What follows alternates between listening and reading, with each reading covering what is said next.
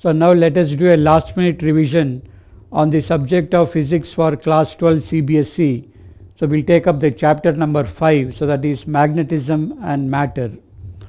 So here we will cover some important formulas at a glance. So we have number 1, the magnetic dipole moment, so given by m equal to qm into 2l, and f is given by mu naught divided by 4 pi into q m1 m2 divided by r square, and the magnetic field at the axis is given by mu naught divided by 4 pi into 2 mr divided by r square minus l square, so raised to the power of 3 by 2, and equivalent B is given. So here, so the magnetic field at the equator is given by mu naught divided by 4 pi into, so m divided by r square plus l square, so raised to the power of 3 by 2, where l is far less than r,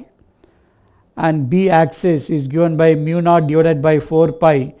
into 2m divided by r cube, and also further is also equal to B equivalent is given by mu naught divided by 4 pi into m divided by r cube, and the torque is given by mb sin theta, and the work done W equal to delta U, and that is also equal to minus mb into cos theta 2 minus cos theta 1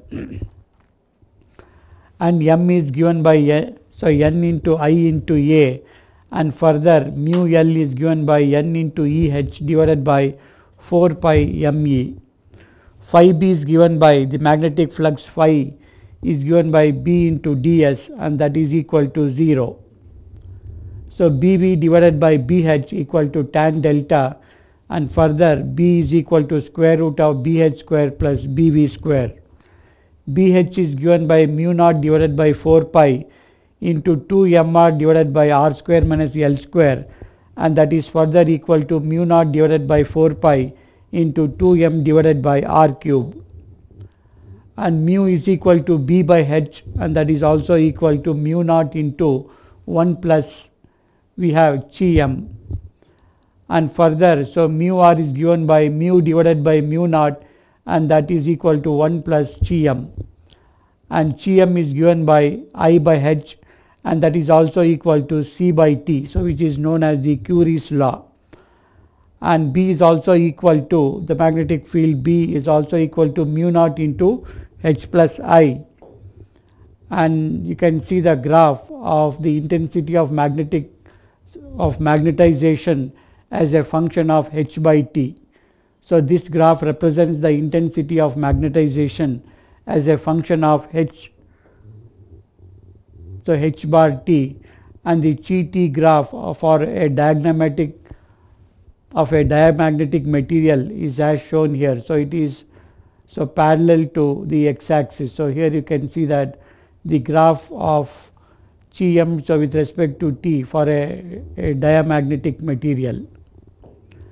and similarly you can see in this particular graph the chi m t graph for a paramagnetic material,